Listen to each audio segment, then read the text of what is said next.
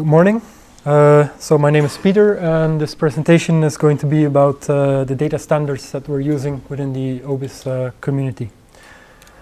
So Ward has already told you a little bit about how OBIS works. So our central database is located here in Ostend, and every few months we will harvest the data from our regional and thematic nodes who receive their data sets from hundreds of data providers. These can be Excel spreadsheets, CSV files, and so on. So the only way that we can aggregate all these data into a central database is by assuming some common data format somewhere in the data flow.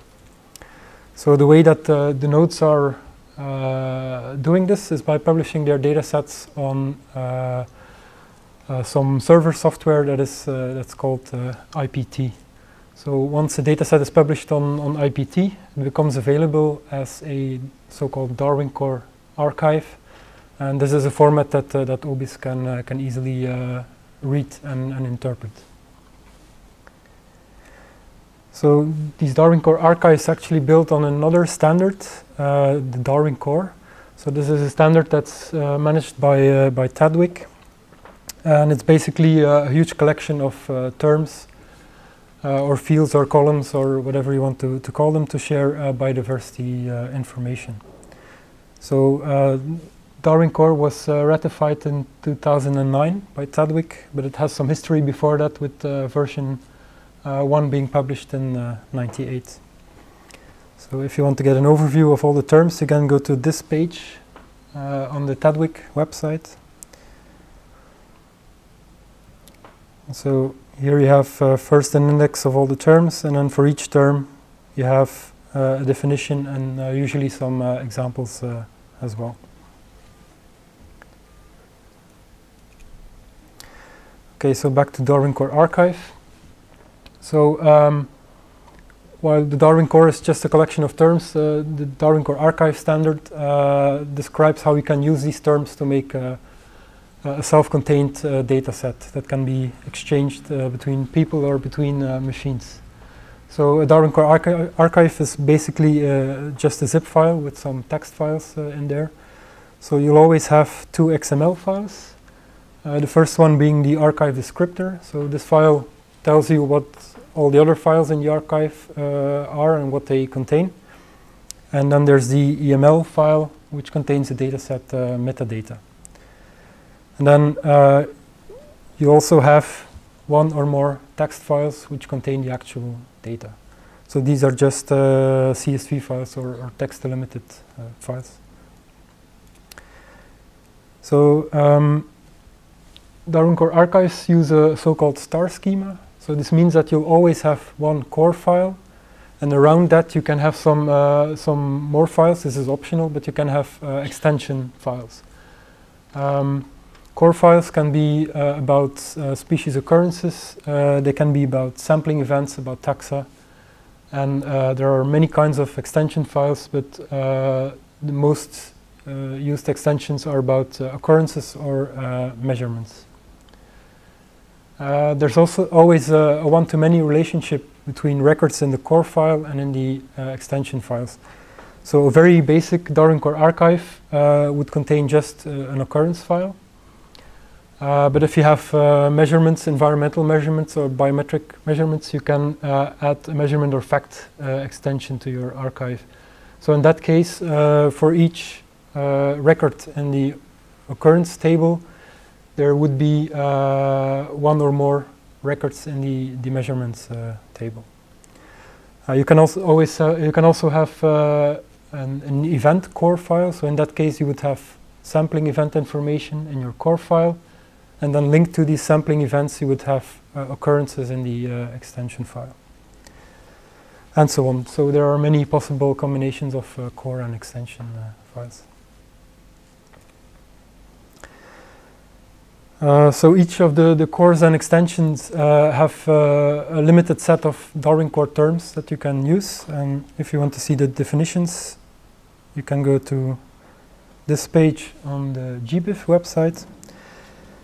So first you have the core definitions, and then you have the extension definitions. So For example, if you want to see the terms in the occurrence core, you can go to this file. And then you get an overview again of all the terms that you can use. As you can see, there are a lot of terms, but we have some guidelines on the OBIS website to help you identify the terms that are useful for your data sets. So if I go back, I can go to the extension definitions. For example, measurement or fact, which I mentioned before, can be found here. So in a measurement or fact table, you can put measurement type, value, accuracy, units, and so on. Okay. I'll just show you one example of a Darwin Core archive file. So this is one that's on the EuroBIS IPT. So now I've downloaded the archive. It's a zip file, so I can just extract it. And it contains 4 files. So first one is the archive descriptor. So here it tells me that there's one core file in this archive called occurrence.txt. And then there's a list of all the columns in this file and how they are mapped to the Darwin Core terms. And then below you have the extension files. So there's just one in this case, measurement or fact.txt. And again you have the columns in this CSV file. Then there's the EML. EML stands for Ecological Metadata Language, and this contains the metadata as XML. So you have organization name, title of the data set, the people that are responsible, contact information, and so on. And then you have the actual data. So first there's the occurrence core file, which has all the species occurrences. And then linked to that, you have some measurements, which are very boring in this case. Apparently, it's all muddy sand in Kiel Bay. So, okay.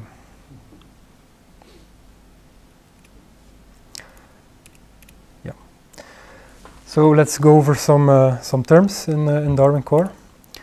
So first set of terms is about location. So you'll find a lot of terms for describing the location of your species occurrence at different levels. So from continent, island group down to municipality.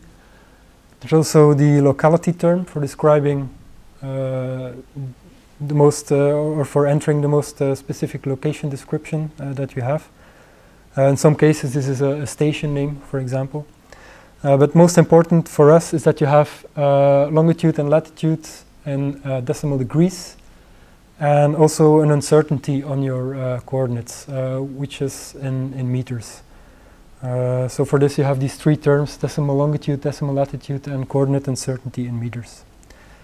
There's also a geodetic datum, and within OBIS we've agreed to always use EPSG 4326, also known as the WGS 84. And there's footprint WKT. I'll talk about this in a minute. There's also fields for putting an identifier for your location. So for example, you can use the Marine Regions website, which is a catalog of location names. So if you have a location name and you want to get some coordinates for that, you can look it up here. And then you can use the ID from Marine Regions in this location ID field. And then of course there's a depth in minimum depth in meters and maximum depth in meters. So if you have a sample from let's say 20 meters depth, you can put the same value in these two fields. Is that sample depth or bottom depth? That's sample depth, yeah. We're adding bottom depth ourselves to the records in OBIS, but I don't think there's a field to put bottom depth. So some possible issues with coordinates. So these are all values that we receive in our database. So of course many values are not in decimal degrees, so we cannot use these. Sometimes values are outside our reference system limits. So longitude less than -180, more than 180, and so on.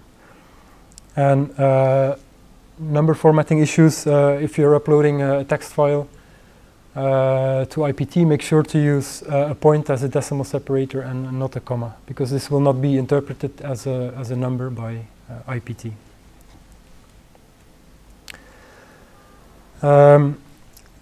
Then about footprint WKT. So in many cases, you don't just have point coordinates for your occurrence. For example, if you have line transects, if you have bottom trolls, nut toes, and so on, you won't have a point coordinate, but you will have a transect.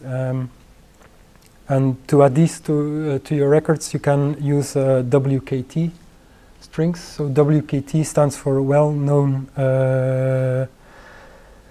and now it escapes me, a well-known text.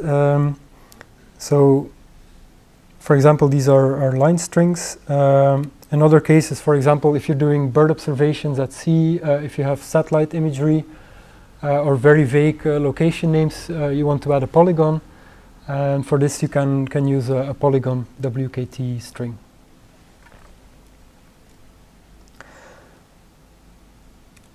Okay, so some examples. For example, if you have an occurrence from Halong Bay, and that's all you know, you don't have a specific coordinates, you can look up this name in marine regions. There you will find an ID, so you can add this in location ID. You can also add, or you should also add the location midpoint in decimal longitude and decimal latitude. But then you should also add the uncertainty, which will be fairly large in this case. So for Halong Bay, for example, this would be 26,000 meters around your point coordinates. If you're sampling at a station, usually you have very accurate coordinates. So in that case, you can have, for example, a coordinate uncertainty of 50 meters. And here also the depth information has been added. If you have a troll, you can add point coordinates, a radius around that, and then if your troll was between 5 and 10 meters deep, you can add 5 and 10 meters in the depth fields. And then I've also added a line string here for the transect. So fortunately, there are some tools to obtain all these values. So the first one is our map tool. You can do many things with this. For example, if you want coordinates for just a point location, you can just click on the map. Then you will get longitude and latitude. If you have a polygon, you can use this button here on top. You can draw your polygon. There you go. So now you get here at the bottom, you get point coordinates, you get a radius. So these you can use for decimal longitude, decimal latitude, and coordinate uncertainty in meters. And then if you click the WKT button, you get a WKT string as well, which you can add in the footprint WKT field. You can also look up names in marine regions from this page. So the example I used before was Halong Bay. So there you go. So there are 2 entries in marine regions. So if I pick this one, it gets added to my list. Again, so I have point coordinates. It doesn't give me a radius here, so I would have to calculate this myself.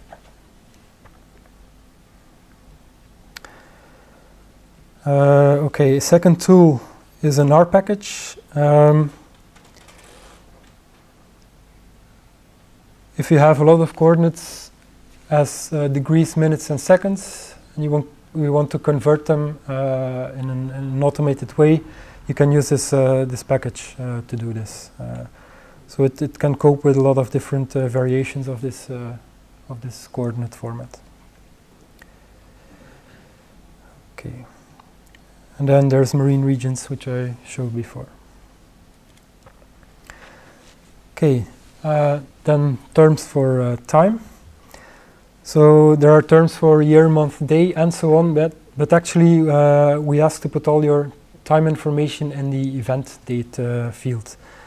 So in this field you can use the ISO 8601 standard to put your dates, your times. It doesn't just support points in time, but also time ranges. So if you have a start and an end time, for example, for a plankton tow, or if you don't have any accurate time information, then you can use a time range. So if you have a basic date time, this is what it would look like. So first you have year, month, and then day. Then there's a time separator, and then the time as hours, minutes, and seconds. If you just have a date, you can omit the time part. Also, if you just know the year and the month, you can leave the day away. It also supports time zone. If there's no time zone indication, then it's assumed to be local time. But if you have a time zone, you can add it at the end here. This one is a time range. So here you have a start time, then a slash, and then an end time.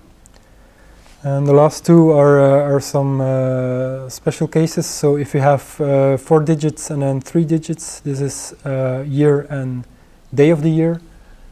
If you have a year and then W and a number, it's 2014 week 26.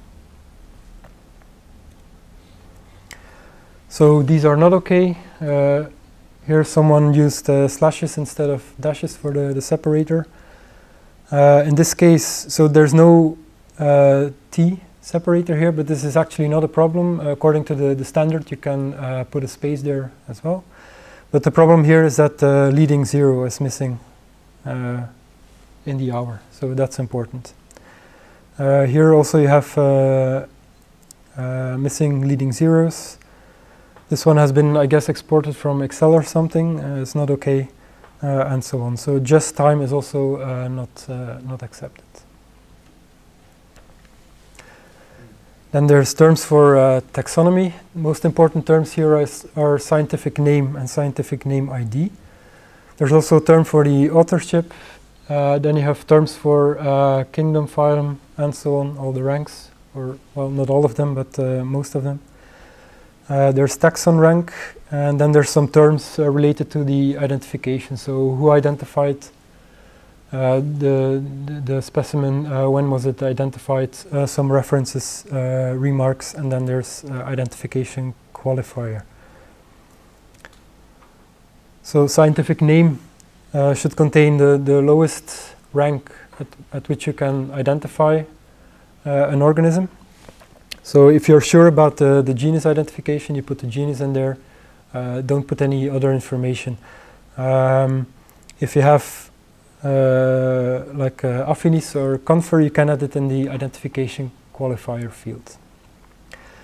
If you look at the definition of scientific name in Darwin Core, you will see that it's recommended to put the full scientific name, including the authorship in there, but within OBIS we have a slightly different recommended practice, and this is to not include the authorship, so just the species name. Then scientific name ID, there you can put an identifier for your scientific name, and we recommend to use LSIDs from the World Register of Marine Species. So this is what they look like. This is a URN, and this is the ID that's used in the worms database.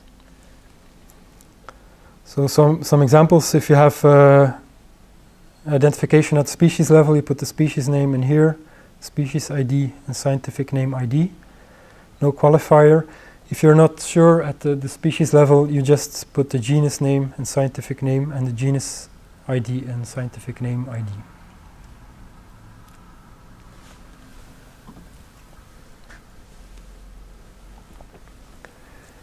So then we have a bunch of identifiers for your records. The first one is institution code. So this is the institution that has custody over your collection or your data set.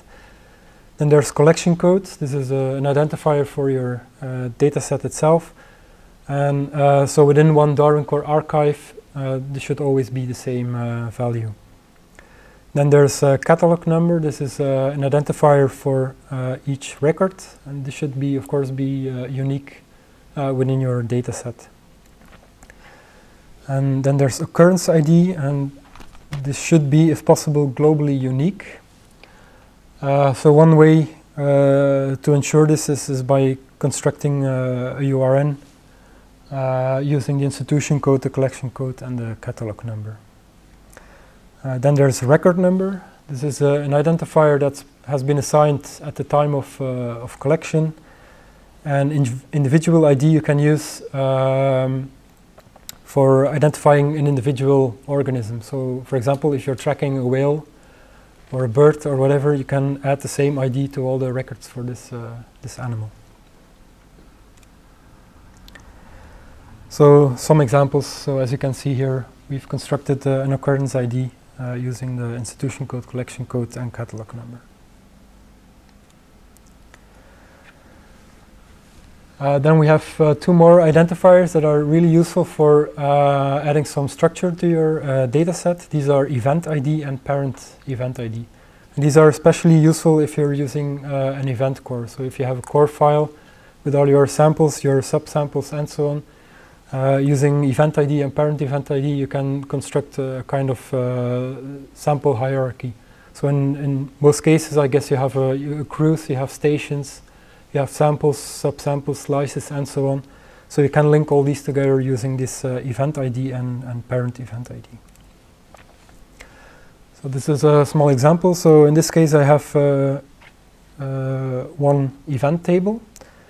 So this has a record for my cruise, then it has a record for the station, then it has two grabs and a subsample.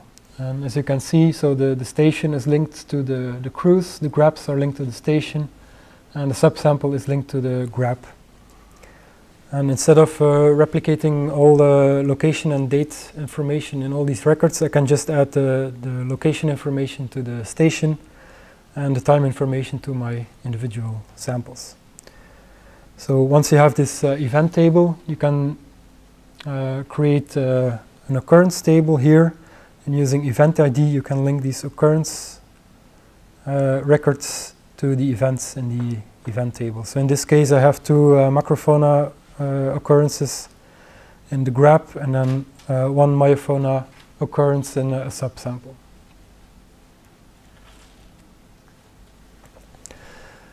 Quantity. So there's one term, individual count, that has been used a long time for quantities in Darwin Core. And then there are four new terms, organism quantity and quantity type, and sample size, value, and unit. These are quite new, but actually within OBIS we have recommended practice to put all your measurements, including the ones of biomass or abundance, to the measurement or fact extension.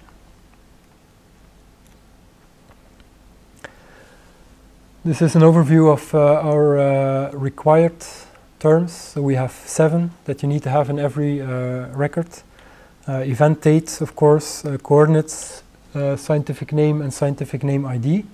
So we ask you to match all your scientific names with the WORMS database and add their IDs in your data file. I didn't mention occurrence status. Occurrence status indicates if a record is presence or absence. So in the past we had mostly presence data, but to have more and more absence data, so it's important to indicate that records are absence and not presence. And finally, there's a basis of record, which is the only term that's required for Darwin Core archives, so you have to add this one as well. Some possible values are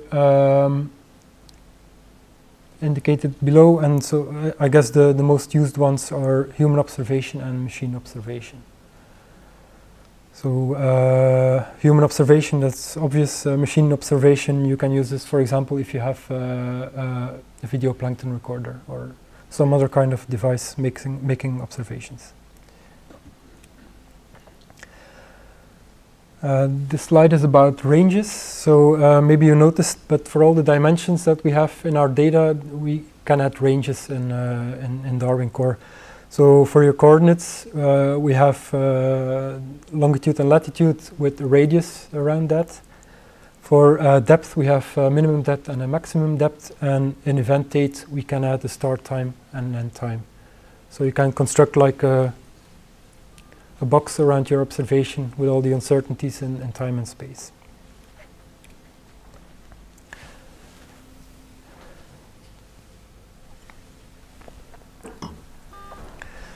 Okay, so the second part of this presentation is going to be about OBIS-ENV-DATA. So this is a project that we did during the last year to overcome some problems that we had with the Darwin Core archive format when we tried to add environmental data and biological measurements to our data sets. So what exactly is the problem? So a very simple data set would just be an occurrence score. But as I told you, the options for structuring your data set are a bit limited with just occurrence score. You would preferably use event core for that. And also all information related to sampling or environmental measurements and so on would need to be replicated in every occurrence record.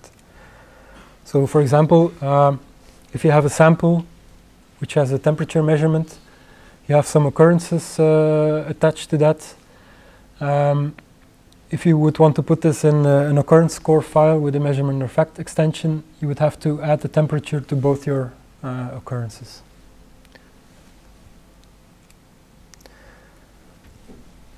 So event core is better in a way because you don't have to replicate all the information related to your samples, and also you can construct this hierarchy of events. But there's a problem with this. So I told you about the star schema. So you have a core file in your archive, and then you have extensions attached to that. So the problem here is that if you have a measurement or fact extension, your measurements can just be about your events and not about your occurrences.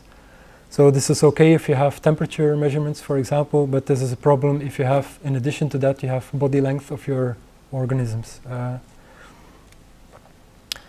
So yes, this is a Darwin Core archive with event core, measurement or fact extension and occurrence extension. As you can see, so the event core has an identifier. And then the extensions link to this identifier. So the occurrence extension will link to your event ID, and the measurements will link to your event ID, but there's no way to make a link from your measurements to your occurrences.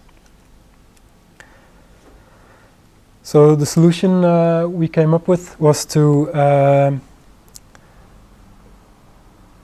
create a new version of this measurement extension and adding an occurrence ID field there. So in this case, you will still link your measurements to your events in your core file, but you can also link to the occurrence IDs in your occurrence extension. So basically, this new extension is just the existing measurement or facts extension, but with some added fields. So first we added the occurrence ID to link to your occurrence records. And because we were creating a new extension anyway, we added some extra fields to make the data sets more machine readable. So before you just had measurement type, measurement value, and measurement unit. But with these new terms, you can add identifiers for all these values. So this makes it a lot easier to analyze these data sets with computers. So for these identifier fields, we are going to use the vocabulary of BODC. So this is the web page. If you go there, you can search for vocabularies, you can search within vocabularies.